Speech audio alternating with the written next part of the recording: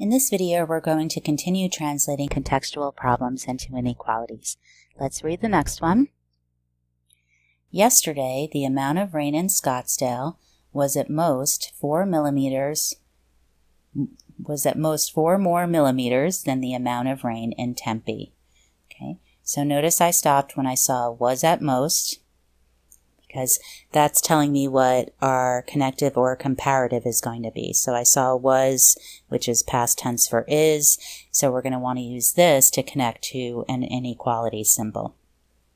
So first, notice we're going to define our variables, and notice an S has appeared because here there's actually two variables. So we're comparing two things that are unknown or can change. And the first is the amount of rain in Scottsdale yesterday. Notice based on this piece of information, we're going to measure that in millimeters.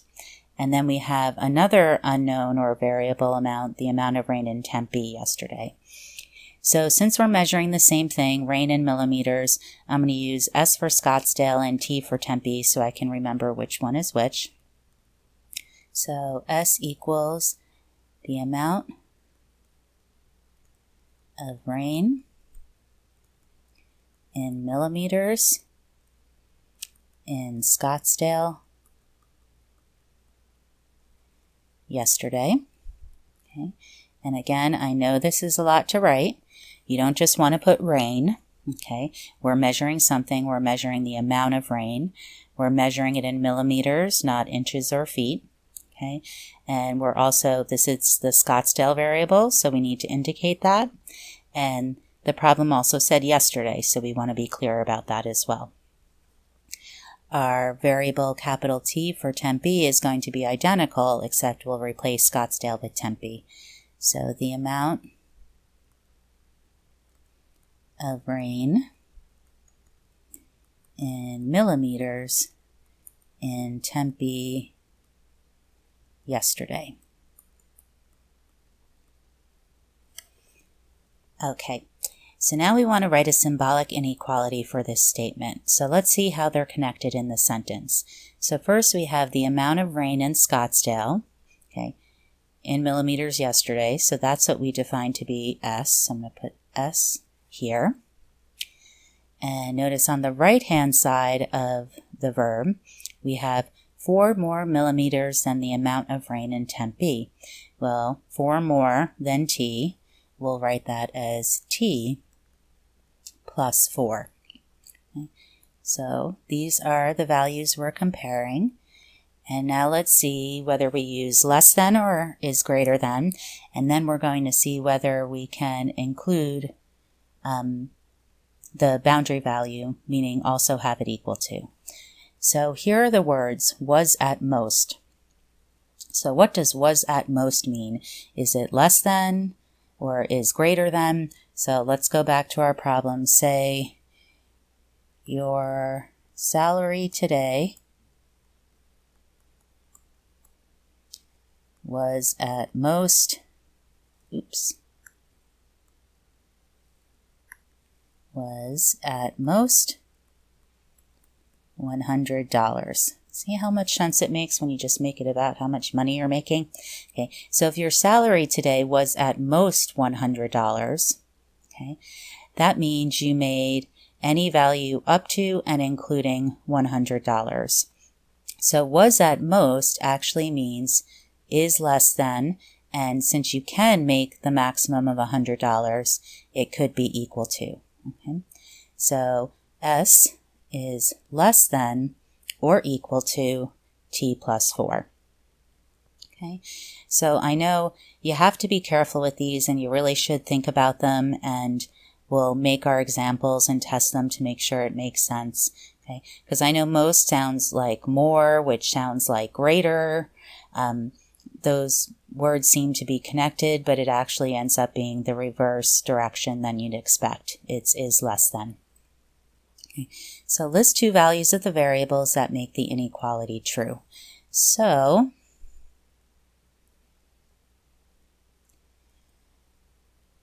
since S is by itself, I'm going to pick a value for S first, and then I'll make sure that I pick a value of T that makes it true. So let's say in Scottsdale yesterday it rained 1 millimeter. Sounds like Scottsdale? Okay. Well then 1 has to be less than or equal to 4 more than the amount it rained in Tempe. So notice there's a whole bunch of values that can be true, even with the S being equal to 1 millimeter. Okay, so I'm going to pick Tempe. Let's give them 2 millimeters of rain. Only in Arizona do we measure rain in millimeters. Okay, so let's just check that this is true. So this would be Scottsdale is 1. Tempe would be 2 plus 4, which is 6, and 1 is less than or equal to 6. So that works. I'm just going to erase those so we can do our next one. So now let's have it rain 10 millimeters, which is a full centimeter in Scottsdale. So this will be 10. Okay. So now 10 has to be less than or equal to the amount in Tempe plus 4. Okay.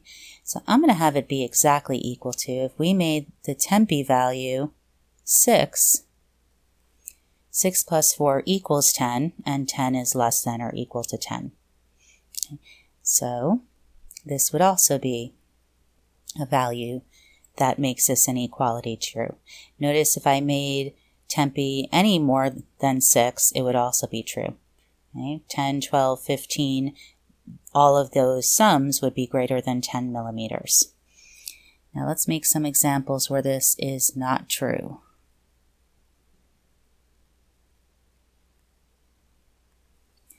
Okay, so I'm going to start with some things I know, since this context is rain, okay, if I make Scottsdale 0, that will always be less than this, since Tempe has to be greater than 0, or 0 or greater. That right-hand side would be 4. So I'm going to pick some bigger numbers. Okay, so I'm going to pick 10 millimeters for Scottsdale. Okay, and then if Tempe was only, say, 2 millimeters of rain, 10 would not be less than or equal to 6, so I'm going to use 2 millimeters. And I'm going to make another value based on 10. If Scottsdale was 10 millimeters, and let's erase this and find another value. I'm going to think of another value I can add to 4.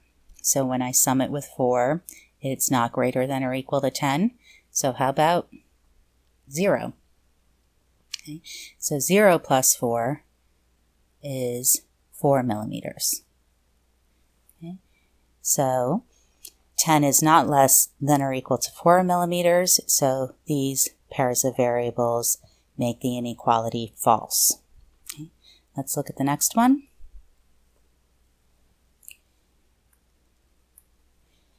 Rolando is taking at least 3 more credits than Jesse.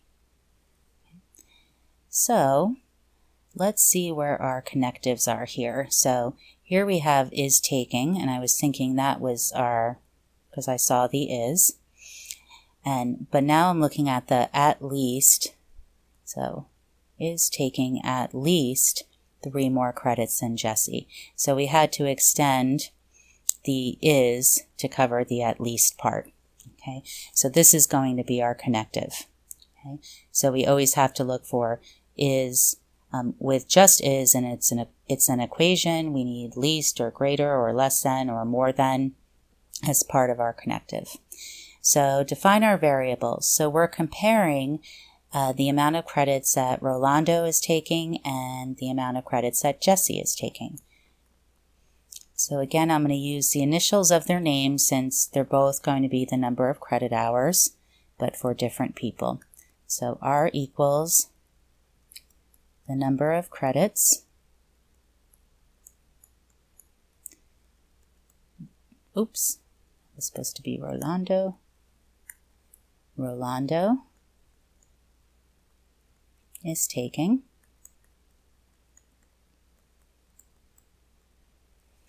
And we'll let J equal the number of credits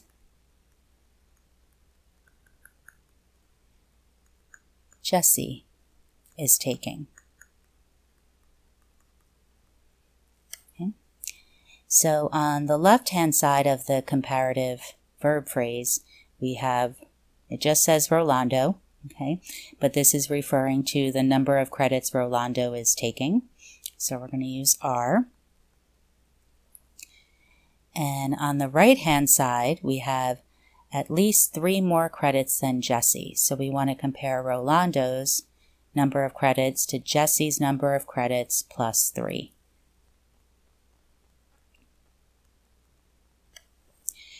Now the question is, what inequality symbol do we put here? So we have at least, or is at least. So let's think about money again. You worked tonight and you made at least $100. Well, if you made at least $100, you could have made $100, or you could have made more than $100. So at least means greater than or equal to. And again, I apologize for the English language. Least looks very much like less than, but it's really greater than. And last we saw at most, we think it's going to be greater than, but it's less than. So when you put them into a context you're familiar with, you can really have a better chance at making sense of them. Okay. Now let's list 2 values of the variable that make the inequality true.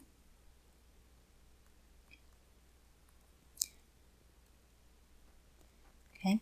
I'm going to pick a value for Jesse now, and then pick a value for Rolando that's bigger than this side. So we use kind of the other direction on the last problem. So if I say that Jesse is taking 10 credits, then Rolando must be greater than or equal to 10 plus 3. So let's make it equal.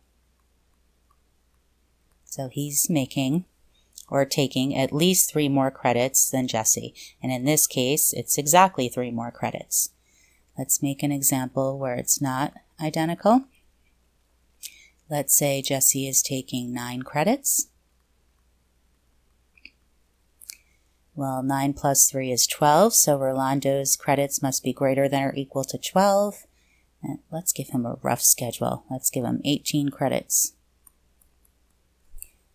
Okay, so both of these values for these pairs of variables make this inequality true. Let's find some that make this false.